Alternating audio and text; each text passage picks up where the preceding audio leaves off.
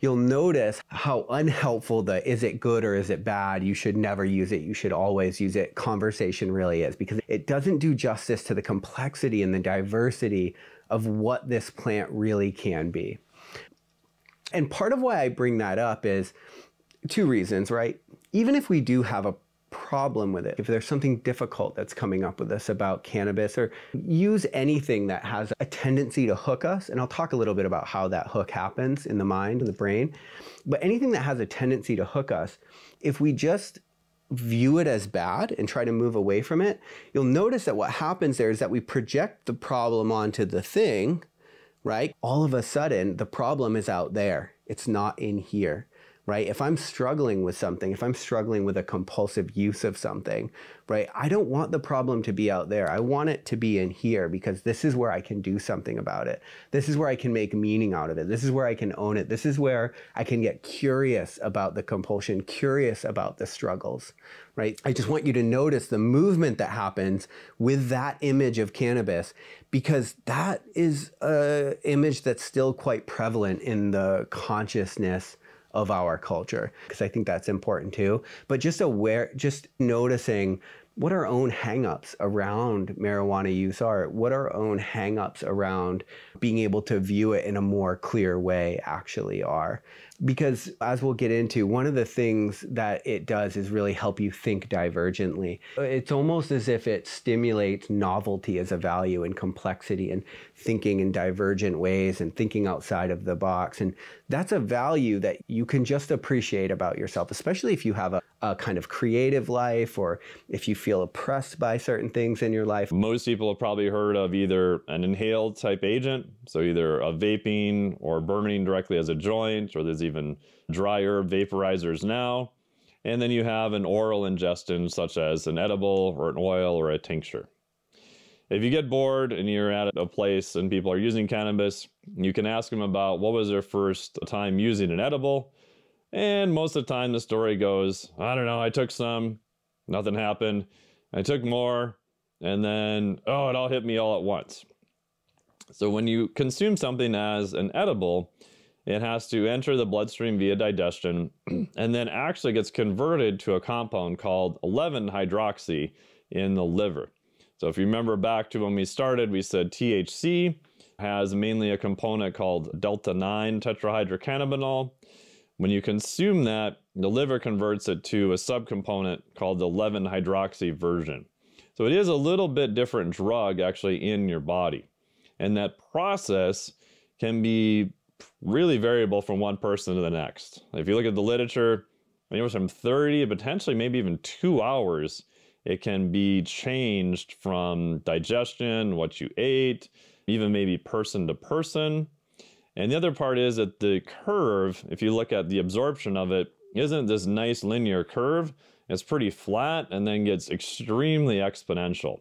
So it feels, oh, nothing's happening to, oh, that was like way too much. And that seems to happen over a very short period of time.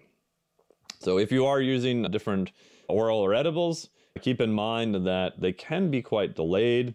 Obviously, dosing is going to matter too. So like normal, start low, and then you can scale up a little bit from there. If you're not sure, probably wait longer than you think you would need to wait. With inhaled agents themselves, you're actually getting the delta-9 component into the lungs. Because the lungs have such a huge blood supply right next to them, the effects happen within a really short period of time. This again can be a pro or con depending on how you look at it. The pro is that you'll notice the effect sooner, and then it's going to taper off much sooner. Edibles can last much longer, and they have a very slow onset. So one of the main reasons so many individuals experience undesirable effects, such as anxiety and paranoia with cannabis, is due to a lack of awareness around their nervous system state before choosing to connect with the plant. It is important to note that cannabis, and more specifically delta-9 THC, does trigger the sympathetic nervous system, aka our fight or flight system, upon onset.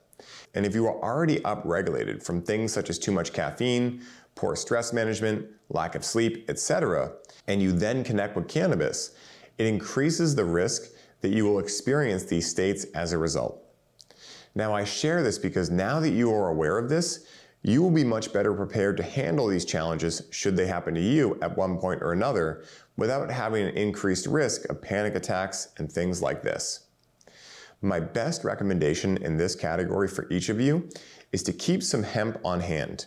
And if you do find you are overly upregulated and are nervous to engage with cannabis, to engage with hemp flower instead, as hemp will allow you to experience many of the benefits of cannabis without the increased sympathetic nervous system activation, which typically, as aforementioned, stems from delta-9 THC. Knowing these things, knowing dosage is very helpful, because if I microdose, I can get these effects a little bit, right? It makes sense. But if I take massive amounts of it, I'm thrown into that chaos. I'm pulled way out of my localized perspective to the point where I might even get disconnected from it. And that's how it quickly becomes an escape.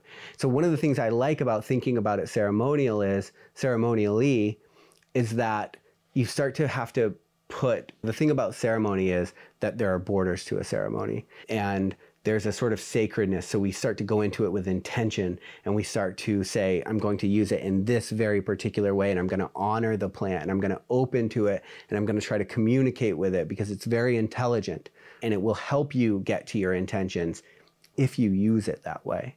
But you don't have to. One of the ways it's used, if we look at spirituality from a depth psychological perspective, what it means when the veil is thinned between the human and the unconscious realms, that in a spiritual perspective is the spiritual dimension, right? So it can thin that veil too. So if you're somebody that's very sensitive to the archetypal and the spiritual, it's something that can be amplified. And you want like a good kind of ceremonial container in order to contain those energies that are coming through. So that's also something to consider. It can also be very helpful as a meditative tool, but I think that typically in smaller doses, because it can be too divergent and too jumpy to try to meditate with it sometimes. And one of the ways you'll see it used often is to be mixed with a more masculine plant, like tobacco or hape, something that's a little more directive because it helps focus it a little bit. So you'll see people like roll a 50-50 joint or something, like 50 tobacco and 50 cannabis. I find that to be like way too intense of an experience, but when it comes to ceremonial use, that's something to consider. The number one way to experience challenges within the cannabis space is to purchase cannabis from unknown origins. Now, for the reasons aforementioned, including method of cultivation, potential additives used, and the energy of the cultivator, and the inability to know cannabinoid/terpene content, make sure you are careful when choosing to connect with cannabis that is of unknown origin. Now, this is not to say that you should avoid it at all costs, as some cannabis that is not found at dispensaries can still be high quality in nature. However, it is to say to use extra caution when choosing to embark upon this path, as within the black market, there are zero regulations, and many black market dealers do not care about the long-term health of their customers.